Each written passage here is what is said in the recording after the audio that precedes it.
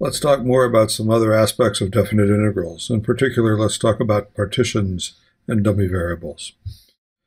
When you see a generic integral like this, integral from a to b of f of x dx, again, remember what all these things mean. This is an integral sign. A is called the lower limit of integration. B is the upper limit of integration.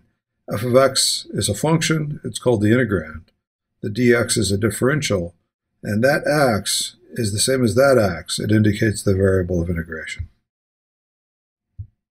When you think of this, think of the picture. Think of a graph, y equals f of x. Think of an interval, a, b, the function's graphed over that interval. And think of what we're doing is we're finding an area, potentially positive or negative. This is equal to the limit of this sum. And so when you see this integral, think sum, and think of f of x times dx as f of xi times delta x. The delta x is this little small width of each of these sub-rectangles. And as n tends to infinity, the delta x's get smaller and smaller. Think of this as a sum of the areas of these boxes, and the f of xi's is the heights.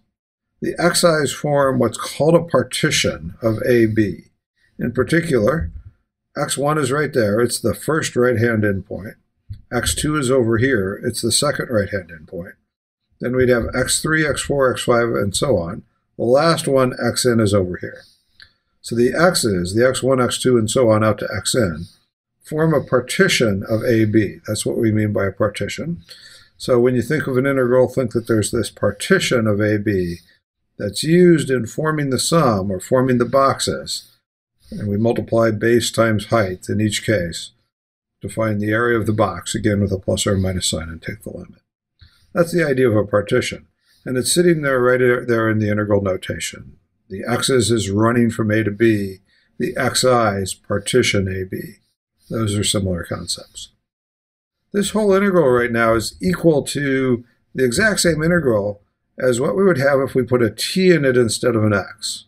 So that is f of x, the integral from a to b of f of x dx is the same thing as the integral from a to b of f of t dt. The x, or the t, is called a dummy variable. It doesn't matter as to what the answer is in terms of whether you use an x or a t.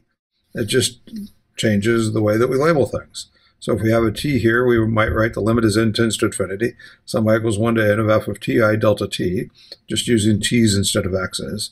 And we would have essentially the same picture here, except we would label our width as delta t, and the intervals as t1, t2 through tn.